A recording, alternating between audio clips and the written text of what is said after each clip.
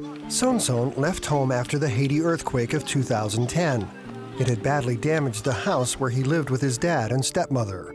Sonson decided he could never sleep there again. I was scared of my house because the walls had fallen down and some were cracked. I didn't want them to fall on me. But there was another reason Sonson decided not to live at home anymore. His father had physically abused him since he was a small boy. He would beat me so hard that parts of my body had blood on them. It hurt so much. And when I went to bed, I saw blood on the sheets. Sometimes Sonson retreated to what he called his secret place, with a Bible he'd found at home. I used to read in there that Jesus loved the little children, and I wondered if he really loved me. After the quake, with nowhere to go, Sonson decided to build himself a house made of mud. I took the dirt and rocks and mixed it with water, but it kept falling down. I said, God, why is it so difficult for me?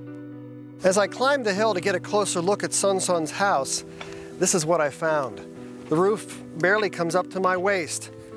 About 3.5, 4 feet wide this way. An old refrigerator grate is the window, and this piece of steel is the door. Sonson told me when he crawled in here at night, he had to curl in the fetal position in order to get a good night's sleep. It was only after Sonson had lived in his mud house for 3 months that a local orphanage director discovered his living conditions. The teenager learned that he was too old to go live at the orphanage, but the director said that CBN might be able to help.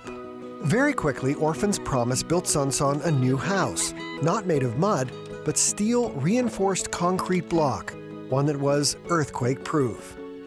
He now attends church and a nearby school where he's able to get warm meals and finish his education. Thank you very much, because I was sleeping in a mud house. Now I have this great house. Thank you very much for that.